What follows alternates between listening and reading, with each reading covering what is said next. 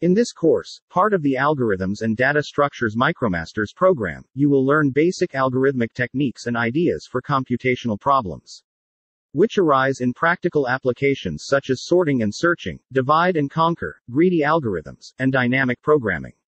This course will cover theories, including 1. How to sort data and how it helps for searching. 2. How to break a large problem into pieces and solve them recursively. 3. When it makes sense to proceed greedily.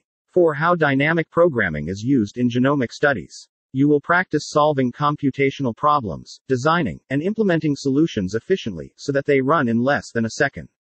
What will I learn? 1. Learn algorithms from A to Z. 2. Essential algorithmic techniques, greedy algorithms, divide and conquer, binary search, sorting, dynamic programming. 3. Best practices of implementing algorithms efficiently. 4. Ways of testing and debugging programs and much more.